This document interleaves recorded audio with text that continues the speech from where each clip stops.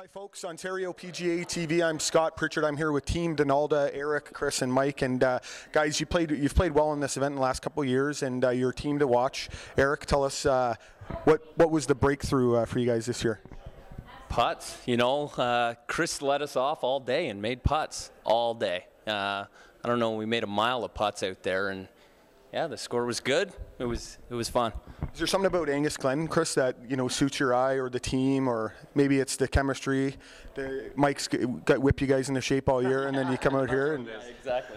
Well, it's not as tight as Donalda is, so we can get out and give it a rip out there. So that makes it a little easier than Donalda, that's for sure.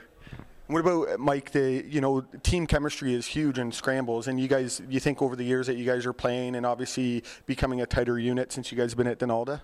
Well, it's been a couple of years, and yeah, our team's this is our second back-to-back event, and last year we just didn't make anything, right? And this year, even when we came off the golf course, we left a couple shots out there, and we weren't sure our score would hold up, to be honest. But you know what? We made a lot of putts really early, and you're kind of hanging on, and our main goal is just to beat the guys we're playing with, just as we started, and then we got in. Okay, that's one team. That's one team we knocked off, and then as it turned out, it was good enough. So we were really good. We hit lots of great shots today. We really only left one or two out there. Like if you think about for 18 holes that we really didn't hit the way we wanted, and we're proud of what we did. It was great. Awesome.